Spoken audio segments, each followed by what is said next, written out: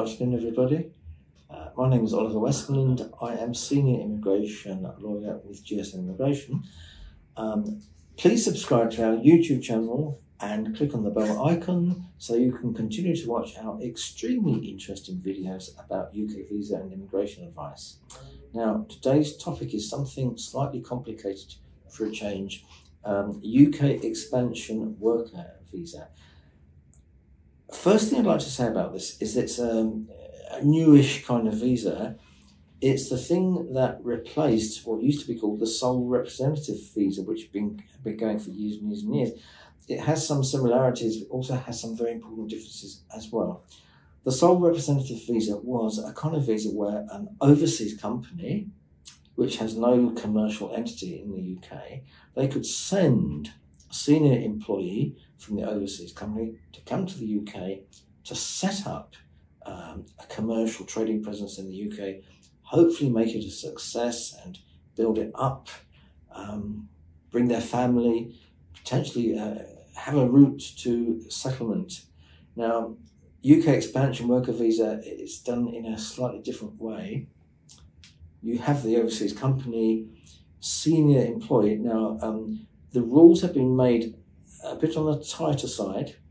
Senior employee must be somebody who knows their stuff, good knowledge, good experience. In most cases, they must have had 12 months experience of working for the overseas company. But there's a few exceptions.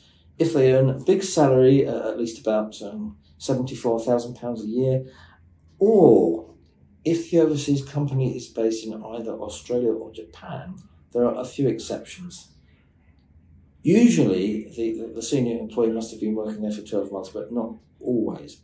Anyway, the company decided that they would like to send a senior employee to the UK to set up the new commercial trading entity in the UK, but the rules are now different. And to be honest, the rules don't offer as much to the representative as they used to. There is no route to settlement any longer. The visa can only be held for, well, initially for 1 year, extended for 1 more year. Visa can only be held for a total of 2 years. It doesn't offer as much to the representative. Now, that's not the end of the story. The representative may be ultimately able to change to a different kind of visa where there is the possibility of an eventual settlement. But we must make this very clear. The nature of this visa has changed a lot.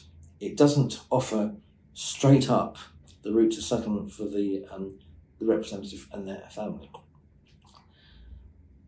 On the plus side, whereas the sole representative visa, there was an English language requirement, UK expansion worker visa, there is none. So they can escape from that problem, but there are other issues to be sorted out. Now, of course, different people are different. Some people want to set up their life in the UK, some people are not bothered. Different people are different, but we do need to explain the difference in the two visas. Now, it gets relatively complicated. This is a sponsored route. Probably you've heard about sponsorship. You've heard about sponsor licenses. Probably you may have heard of skilled workers and categories like this. There needs to be sponsorship. Sponsorship can only be achieved if the UK entity has been granted a sponsor licence by the Home Office. The same thing is true for the UK expansion worker visa, but of course it's very funny, isn't it? Because the UK entity doesn't really have any existence yet. You know, how can you grant a certificate of sponsorship to a person who's come to the UK to work in a company in the UK? It doesn't actually exist. This is one of the complicated things. The Home Office have made a strange and interesting scheme.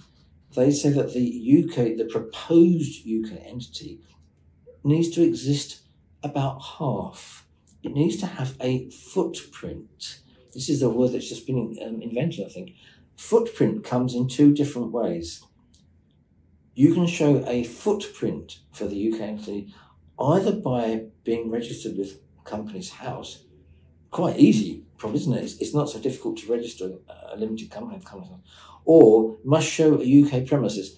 I think this is a bit dodgy who wants to have a UK premises when you don't know whether the application is going to be successful? Much more sensible, I should think.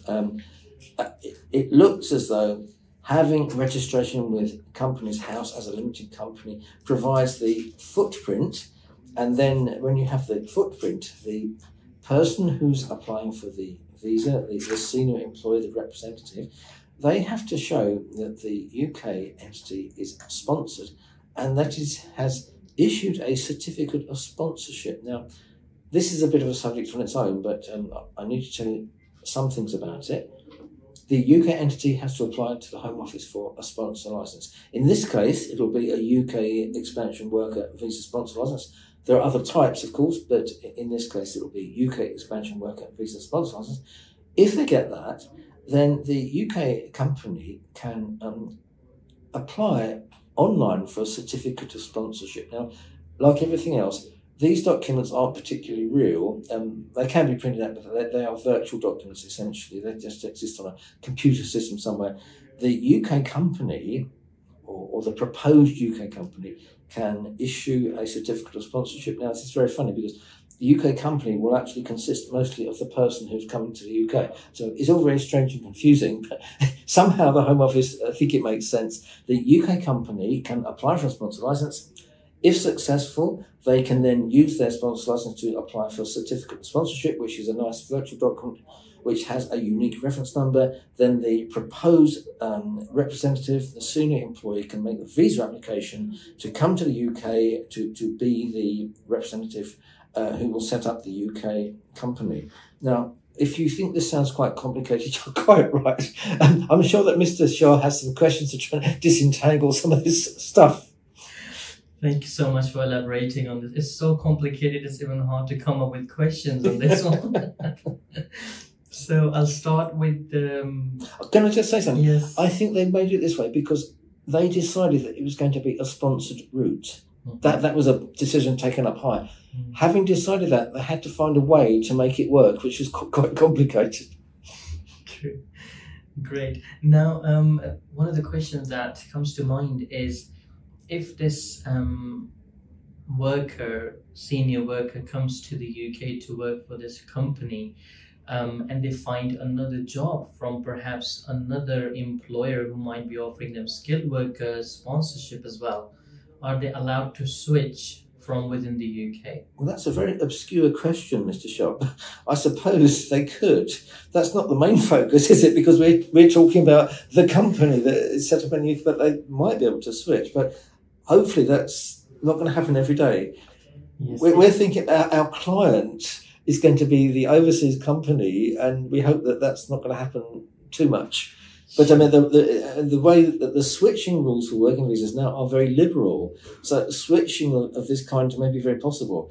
In fact, there are more categories that can switch than that can't switch, so switching may be very possible. But let's hope that these competitors can't tempt away the overseas company senior employee who's been working for years and years and building up their experience. So let's just hope it doesn't happen too often. Yes, definitely. In regards to the sponsorship license for this company, would I be correct in assuming that the company back home or overseas company would have to give a lot of documentation from the head office to support this application? From the office of the overseas company? Yes. Yeah, like normal. And is there any limit or any requirement about finances, how much money the head office may need to show that they would be investing into this new company? No, it's not that kind of application. They would need to show that they're investing some sort of sensible, realistic amount, depending on what the kind of business is, but there aren't any mathematical figures for this. It's not like the old-fashioned innovator visa or anything like that. It's something which is done on a financially reasonable basis. Okay, great. And because this visa has replaced the visa called Sole Rep visa, very popular and long-running scheme, one of the requirements for that one was to produce a business plan. Yes. Now, for this visa, because that company might not exist or be trading already before they apply for No, the senior... it can't be trading.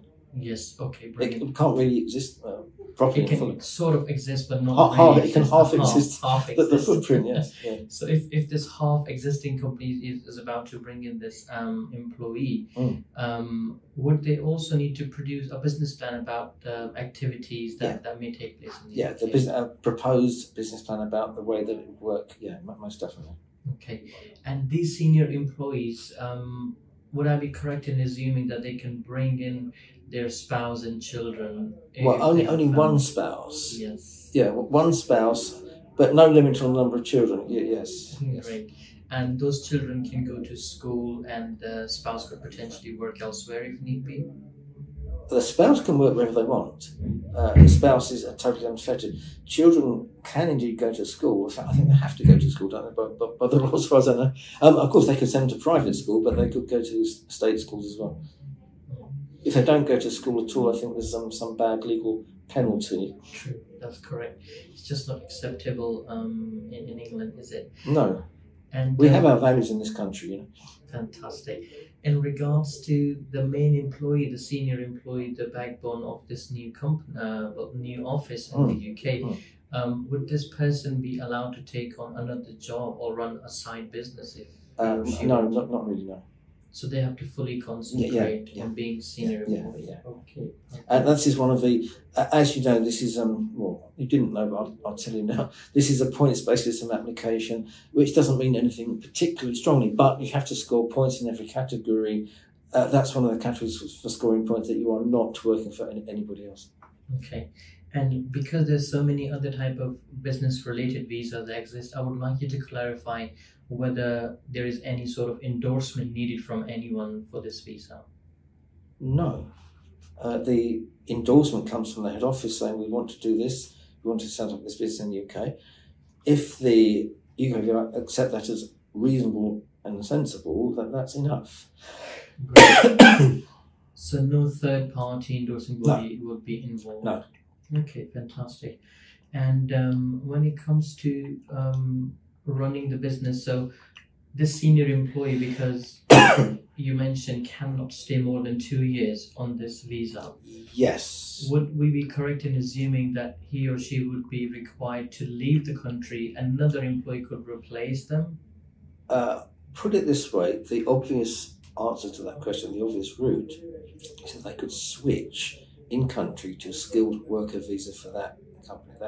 There might be other possibilities, but that's the obvious possibility that presents itself. So they might go on to a route for settlement, but of course, if they go on to skilled worker visa, they have to start from scratch on a 5-year route to settlement with any family members. Okay, so if they've spent 2 years already, perhaps, on a senior employee visa, that time does not count towards settlement? No, I'm afraid not.